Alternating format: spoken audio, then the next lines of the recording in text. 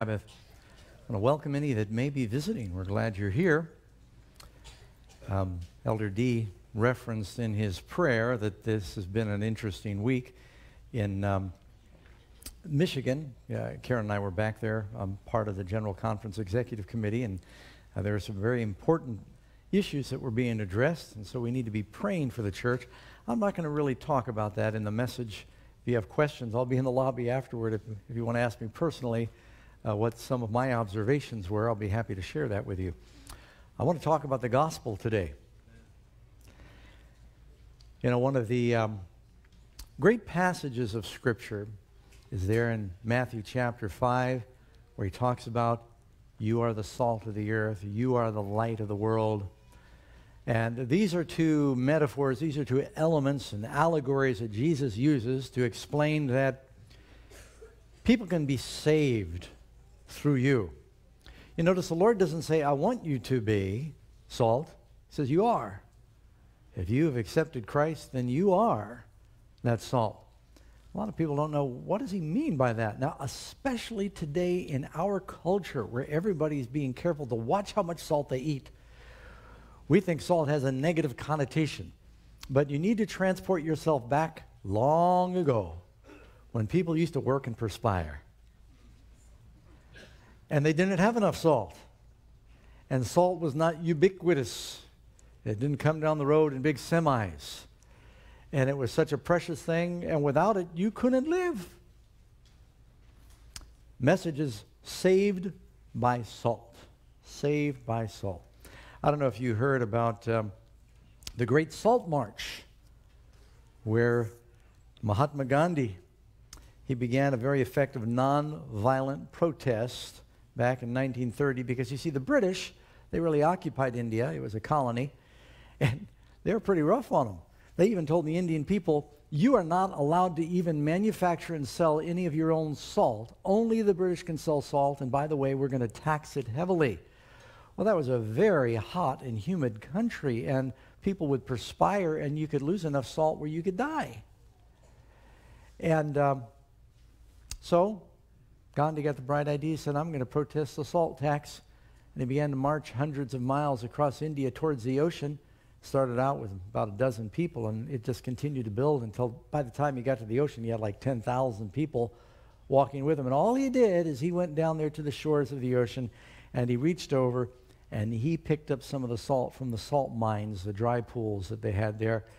And that little act of saying, we are going to make our own salt. We don't need to do this through the British. It was a passive protest. Everyone else then began to follow suit. And that was really the launching of a movement that saved the country from oppression, gave them their freedom and their independence. The Great Salt March. Salt is amazing stuff. Of course, Jesus says in Matthew 5:13, you are the salt of the earth. But if the salt loses its savor, its flavor, how shall it be seasoned? It's then good for nothing to be thrown out and trampled underfoot by men. Got a few amazing facts about salt. You know, salt is mentioned 45 times in the Bible. Actually, you'll notice, if you search this on a computer program, you'll find it 46 times in the King James Version, 44 times in the New King James Version. Sometimes the word flavor is interchangeable, but there are about 14,000 different uses of salt in the world today.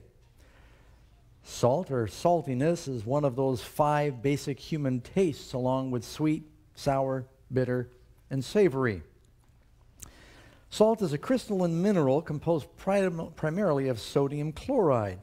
It is absolutely essential for human life, but in too much quantity, it can be harmful. You need the right balance. It's kind of interesting. If you're lost at sea, you're stranded out in a lifeboat, you can't live without salt, you can't live without water, but if you drink salt water, you'll die. Because the concentration is too high, and eventually there's kidney failure. Conventional wisdom is now that if you get where you're so thirsty out in the ocean, if you drink a little bit of salt water, it will actually prolong your life, but you will eventually die from too much. So, just in case you ever get stranded in the ocean, I thought you want to know that. It's one of the most ubiquitous food seasonings, and a very important part of food preservation. We'll get to that in a little bit. Throughout history, salt has always been a precious commodity, sometimes traded ounce for ounce as much as gold. In fact, salt was used to pay people. The Chinese actually had salt coins that they used, and they used to pay people with salt cakes in England. The Roman soldiers were paid with what they called a salary, the salarium, which is where you and I get the word salary. It's because they would pay them money to buy salt, or they would pay them directly in salt that they could exchange for money and keep what they needed for themselves. Armies sometimes march on salt. One reason Napoleon had to retreat from Russia, not just the cold weather, his army and the horses ran out of salt. In the Revolutionary War, England cut off salt. Most of it we got from England. So Benjamin Franklin went to Bermuda and negotiated a special secret treaty to get our salt from Bermuda. During the Civil War, one of the reasons that the South fell is they could not get salt. The North had most of the salt.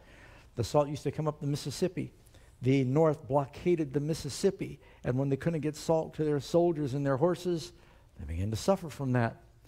Wars have been fought and won over salt. So salt, why we in our culture are always worried, because we're just saturated in salt. Everything's got salt nowadays.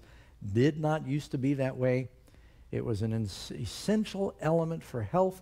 Your cells cannot process properly without the right amount of salt. And so when Jesus says, be the salt of the earth, some of you are thinking, well, the doctor told me to stay away from that. No, you need it. You got to just transport yourself back to that culture they lived in, where if they didn't have salt, they didn't have life. They didn't have health. Now, one of the reasons salt is so important is because of its preserving influence. Today, we've got refrigeration.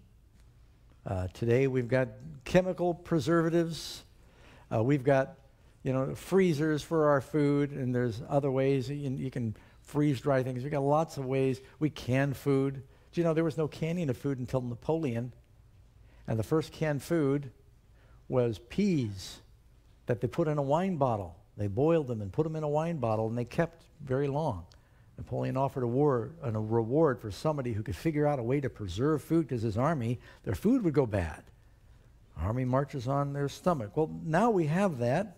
They didn't have that back then. About the only thing they had to preserve food is you could dry it and salt it. And salt, because they used to salt fish. I think I got salted fish on the screen there. It doesn't look very appetizing, but that's what, when Jesus multiplied the bread and they had 2 salty sardines. What they do is they dip it in salt, they dry it in the sun, and it would preserve it for a long period of time. And so when the Lord says, you are the salt of the earth, he says, you have a preserving influence in the world. Now, a story in the Bible that helps to illustrate this. Some of you remember the Lord appeared to Abraham. He renewed the covenant, and he said he was on his way to visit judgment on Sodom and Gomorrah because of their sins. Well, the problem was Abraham's nephew Lot and his family were living in Sodom. And so Abraham begins to intercede. And he said, Lord, and this, by the way, is Genesis chapter 18:26. He said, if you're going to destroy the righteous with the wicked, there's got to be some righteous people in the city, and they're all going to be doomed because of the wicked ones. And if you can find 50 righteous in the city, would you spare it? The Lord said, yeah, I'd spare it for 50, because the influence of those 50 people would have a sanctifying effect on everybody else, and who knows, they might be redeemed.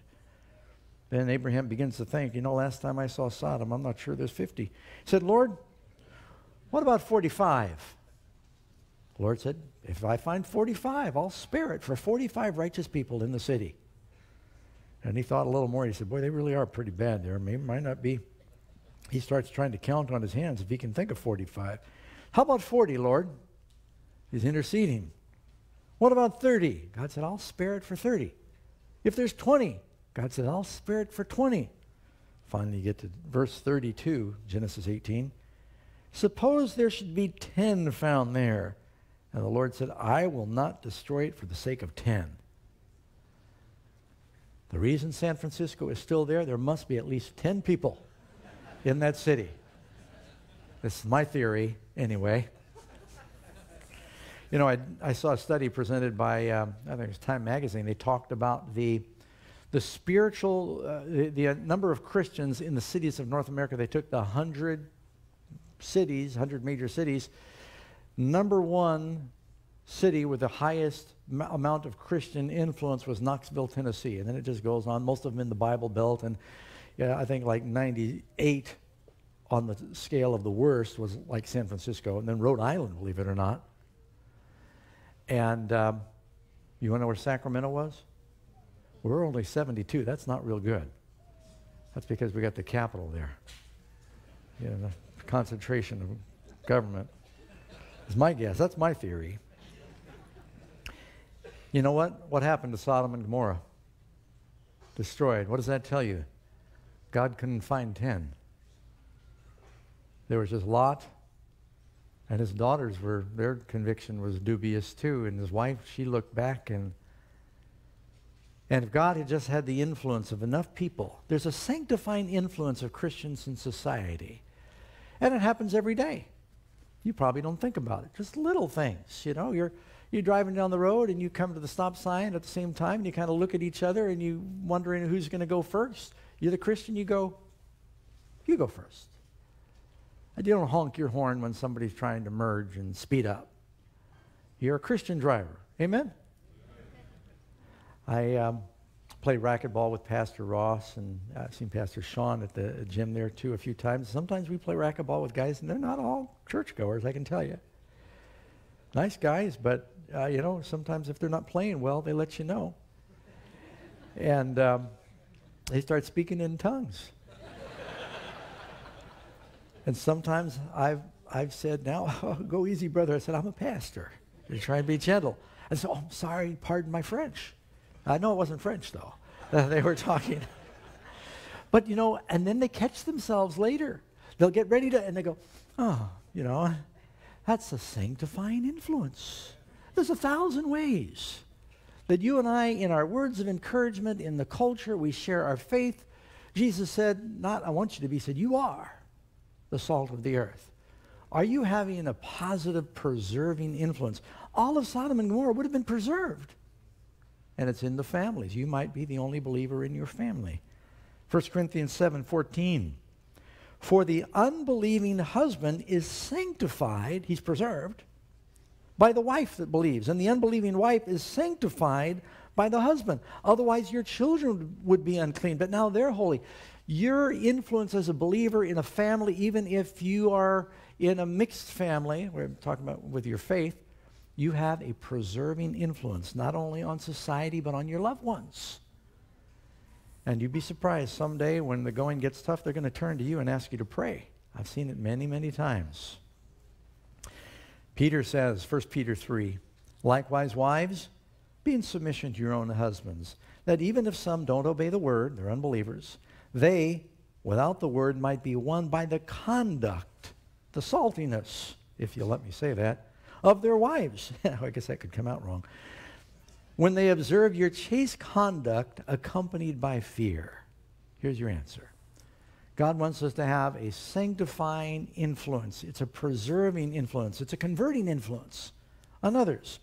So salt preserves. Salt brings out flavor. You can read in the Bible where even Job asks that rhetorical question, can flavorless food be eaten without salt, or is there any taste in the white of an egg? Have you ever eaten tofu with nothing on it? Some of you like it. It's like yogurt with nothing in it. I can't eat potatoes with nothing. It's like glue. You ever eat mashed potatoes with no butter, no salt, nothing in it? It's, yeah, you could, you know, probably glue the fabric on an airplane wing or something with potatoes. It's just starch is all it is. So the Bible's saying it adds flavor to something. I remember once I was up in the hills and I got some macaroni and I cooked up the macaroni, and while I was boiling it I realized, well, what am I going to put in it? I had nothing. No salt, no butter, no nothing. And boy, I tell you, you ever eat just plain macaroni? It's a great disappointment. But then if you've got a little garlic salt, I think I found some garlic salt. Boy, what a difference it makes. Just a little salt. Well, you can make that big difference in the culture. The Bible says that that flavor, that savor of salt can be lost. Jesus said, don't lose it. Now, you and I might think, well, what does that mean? How do you resalt salt? How does salt lose its savor? Well, it doesn't really today, but in Bible times, they would get the salt. And I think I got a picture here on the screen. It came often from dry lake beds or by the ocean. They would make these ponds, and they'd dry it, and then they'd scrape it. Problem was, it wasn't absolutely pure. In that salt, there was sand, and there was calcium, and there was lime, and different minerals and things. And they'd take the salt, and they'd bang it up, and they'd put it in a bag, a little burlap bag. I think I got another picture of that you'll see here. And they would dip the bag of salt in their soup or what they were cooking. And you can even read in the story of Elisha in 2 Kings where it talks about them putting some salt in a pot because they were afraid it was contaminated. Or he actually put salt in the spring.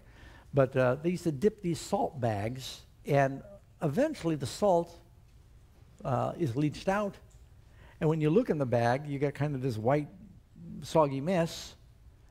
And it was insipid. It didn't really have any flavor left because all the salt had been leached out of it. And Jesus said if the salt loses its savor, he's talking about that white substance that's got just the calcium and the minerals and stuff that was useless. It had just enough salt on it. You couldn't put it on your fields. It might hurt the plants. Matter of fact, he even says it's not even good for the dunghill. Now, do I need to explain to everybody what a dunghill is? We got other terms for it.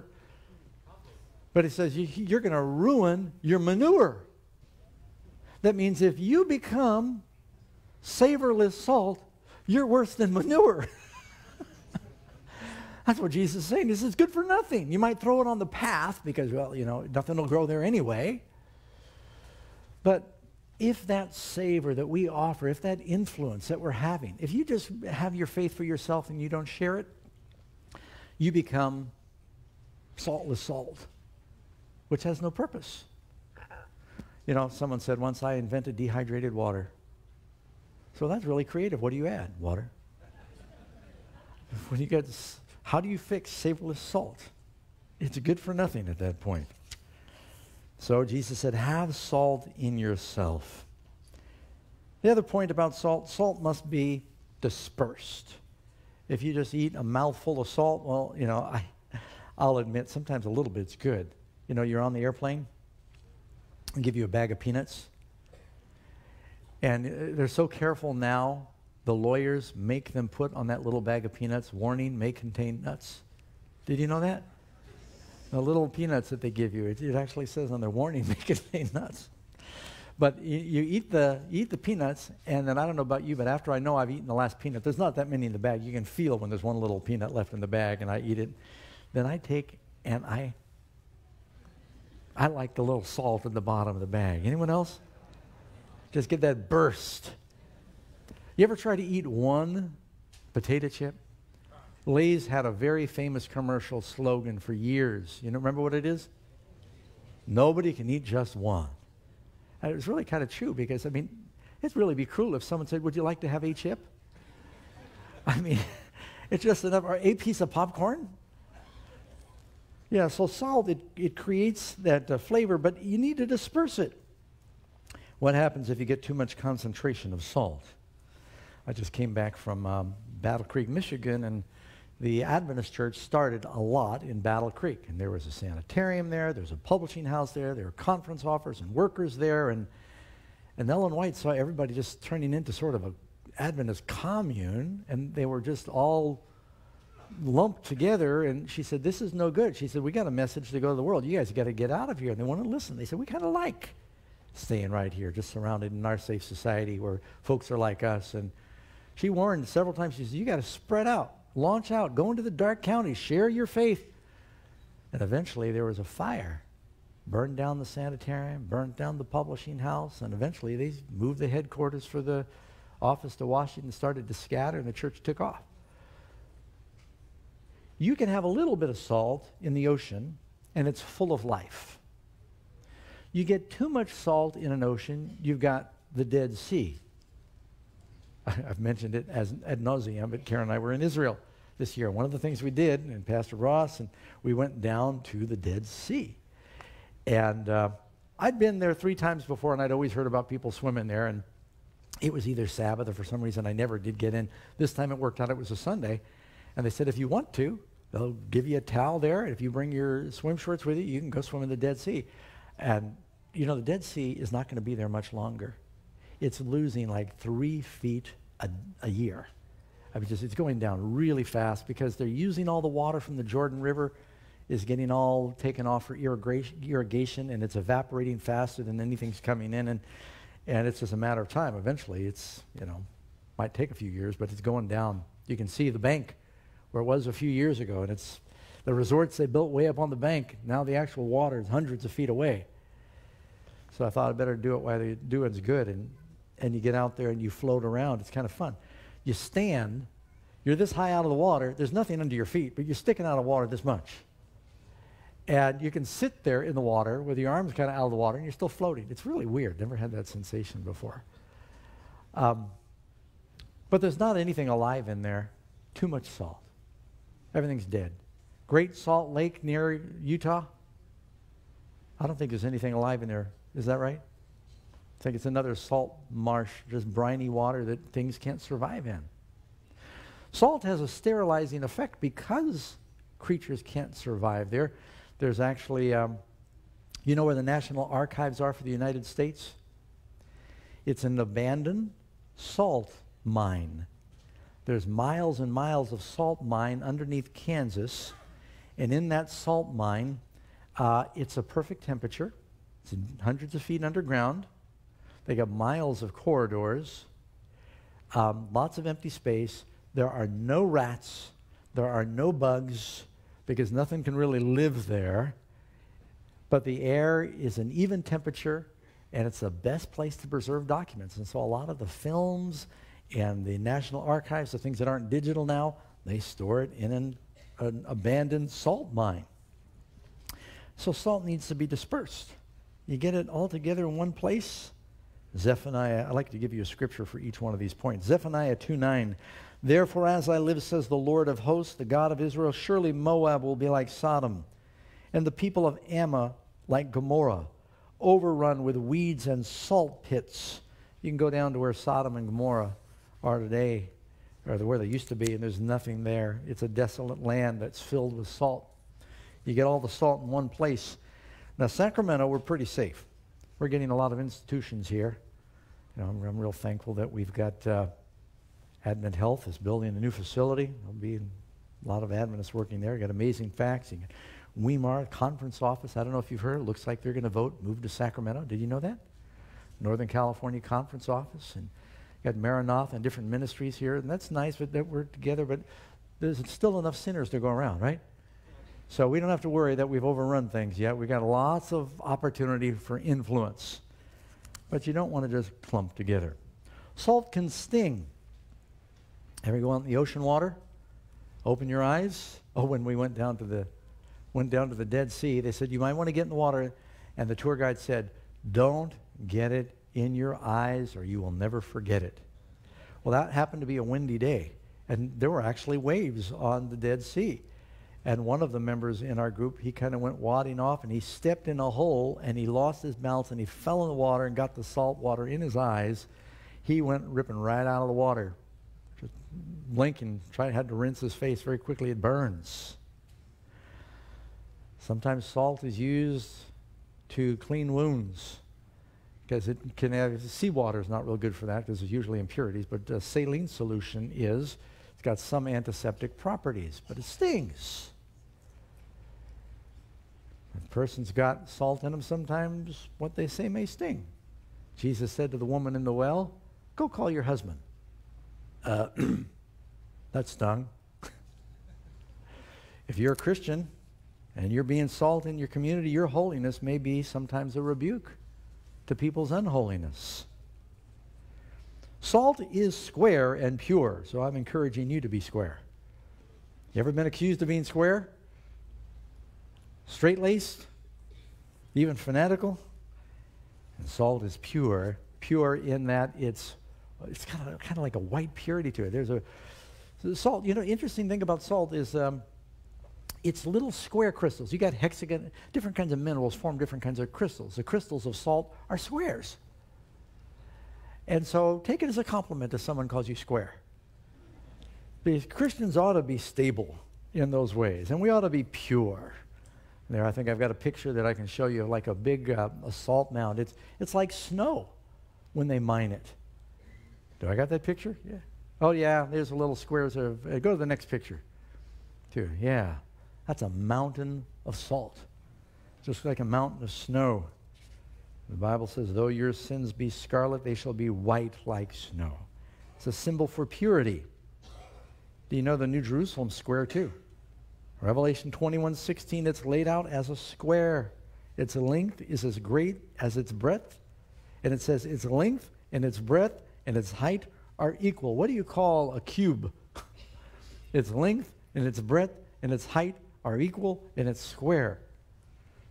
So, big cube. Salt melts ice. Do we need that in the last days? Why? Jesus said, because lawlessness will abound, the love of many will grow cold. Now, there's two principal ways that we get salt in the world. You can get salt by the oceans. Did you know the Atlantic Ocean has more salt, higher salt content than the Pacific Ocean? Slightly higher. You can get it from the ocean. You can also get salt from, you can mine rock salt. In these mines, they've got these caps of mine. Some of them are hundreds of miles long. You want to hear an amazing fact? I know I'm giving you a lot of facts here. Oldest salt mine in the world is in Pakistan. They've been mining there for 2,300 years. It was discovered by the soldiers of Alexander the Great. When Alexander and his troops stopped, it's almost as far as they went on their journeys. They just entered India. They went through Pakistan. They stopped to rest their horses. They noticed all the horses were licking the rocks. And one of the soldiers wondered why. He got down, he licked the rock, and it was rock salt. They discovered that there was salt there, which soldiers really needed. And they made note of that. It later started being mined by the locals, eventually taken over by the British. They got it back when they became independent. But it's a salt mine. They've got 24 miles, like 19 stories deep, 24 miles of tunnels.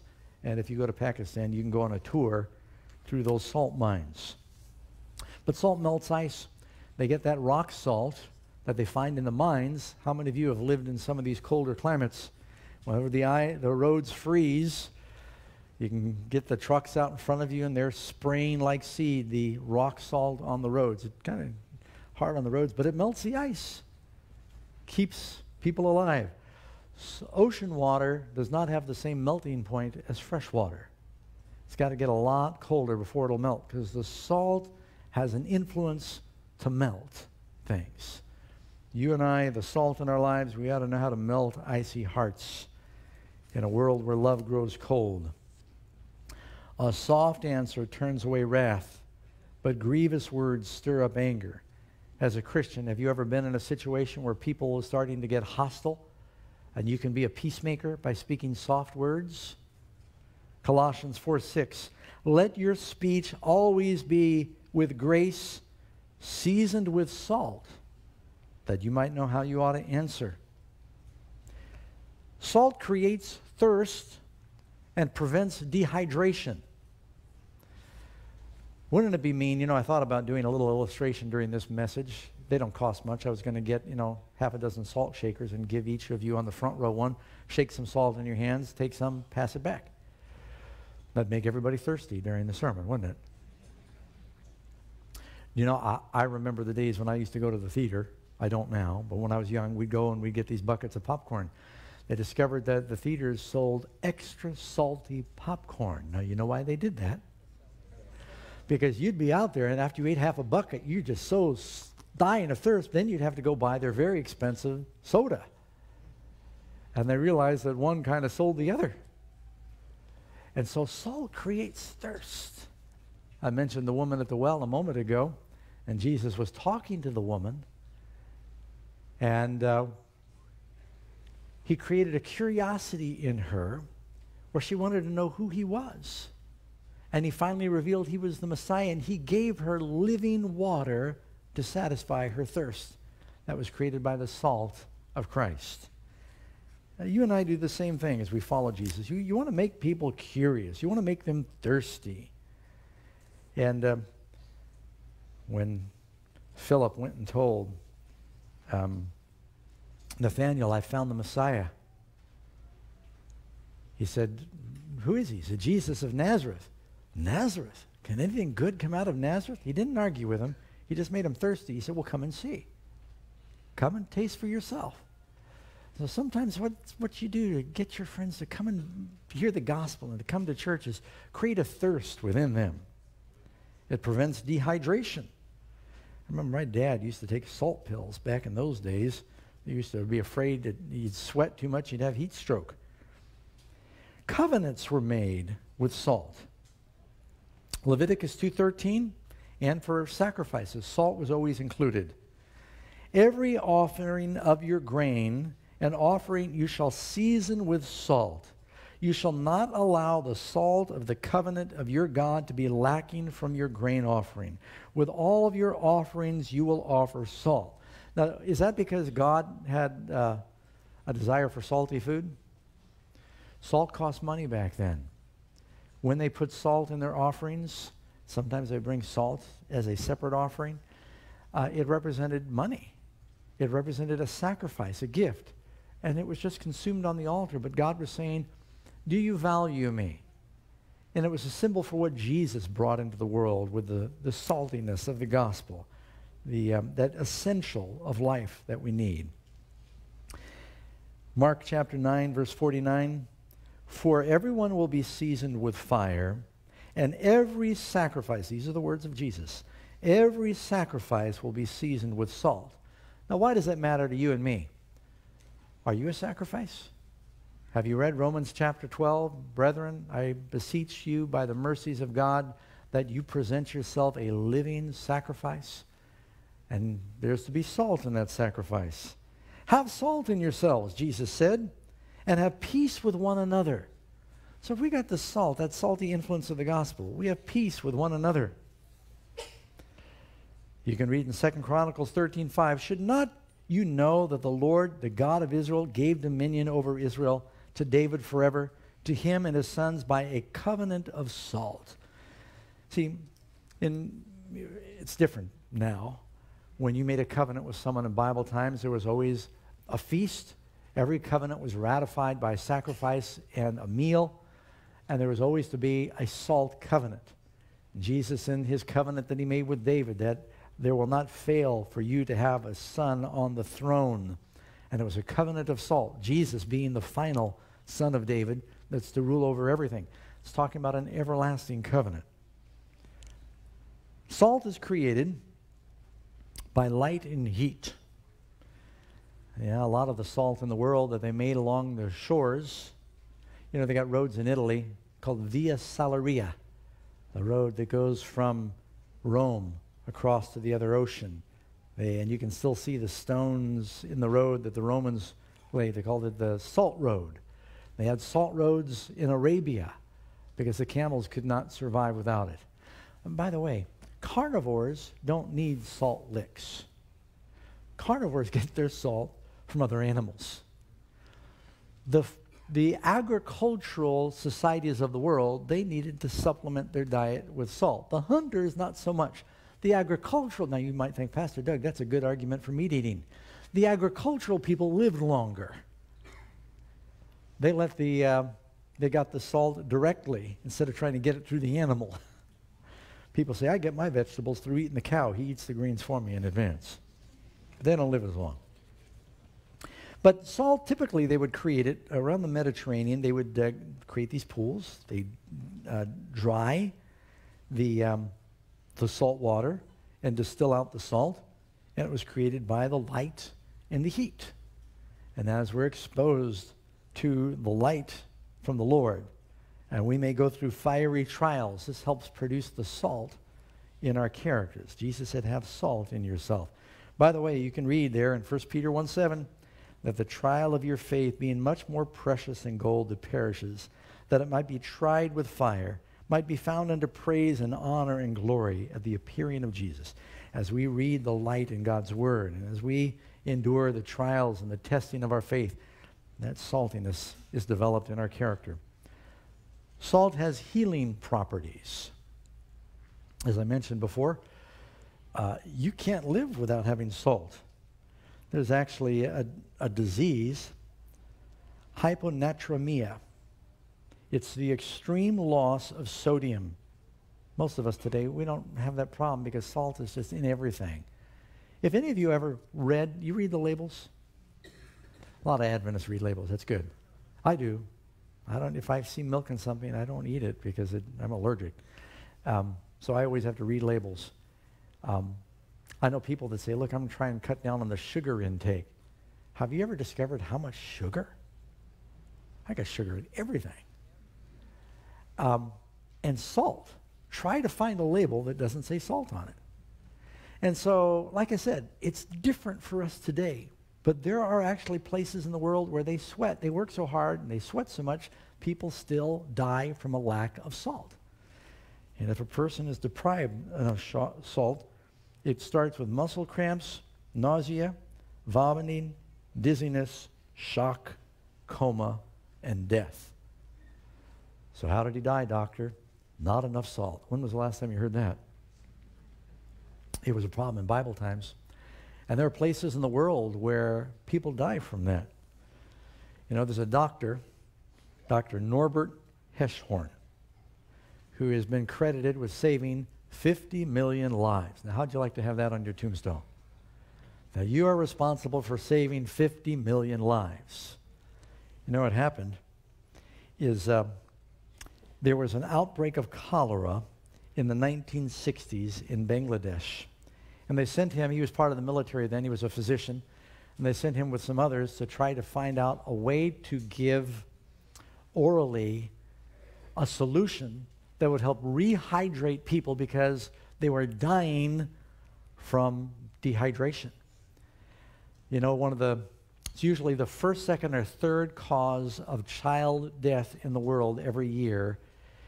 It's diarrhea caused by various diseases, bad water, they get infections, and they become dehydrated, and they die from dehydration. And this happens in India all the time. It happens in Africa, where we were just this year. And they're in the interior, and they're working hard. They're sweating profusely. It's actually an issue. Well, this doctor, they found if they just gave water to people, it wasn't enough.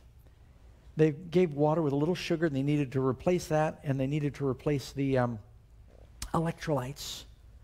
They needed some sodium. They first gave too much salt, and they realized that it had a terrible effect, and more people died.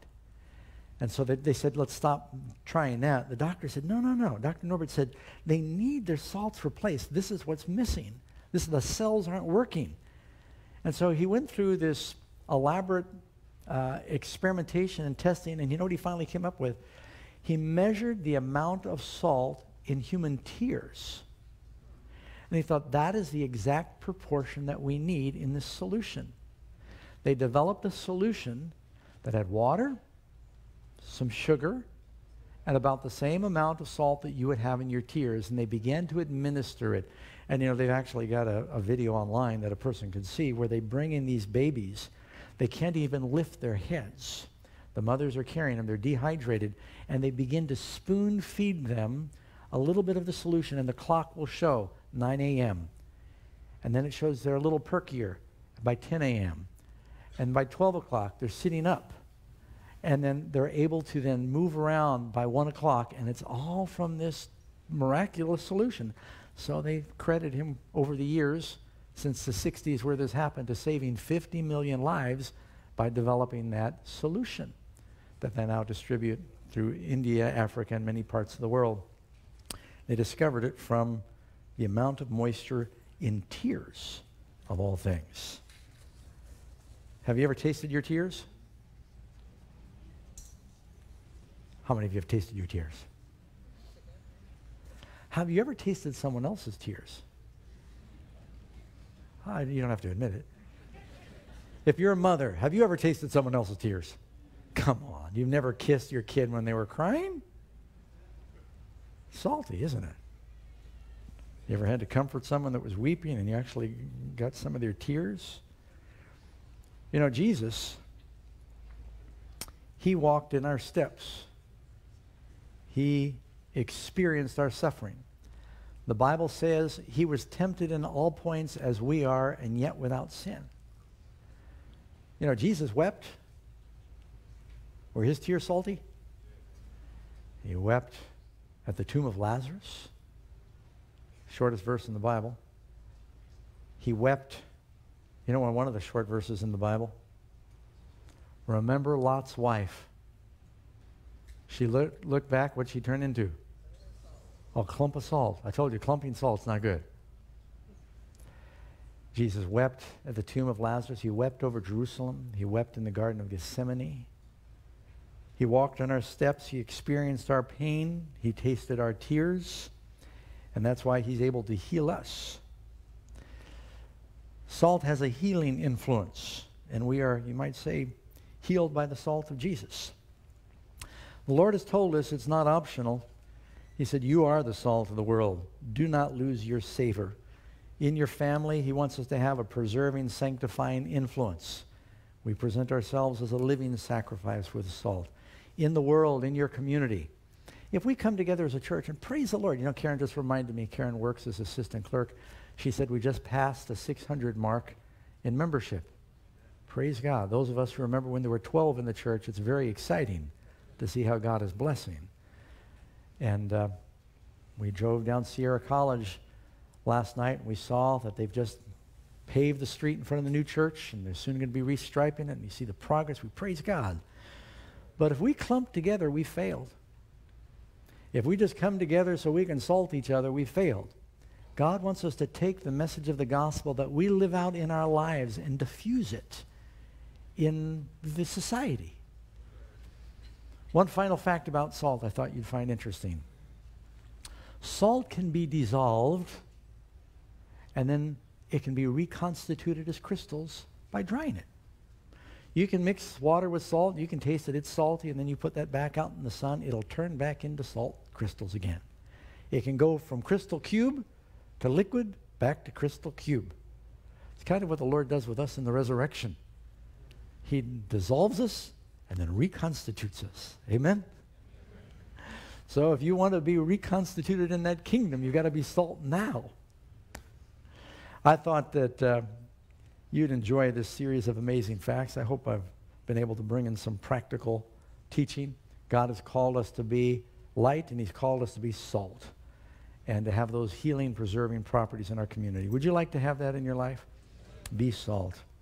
Let's sing about it. We're going to sing that long. Take my life and let it be. 3:30, and let's stand together as we sing.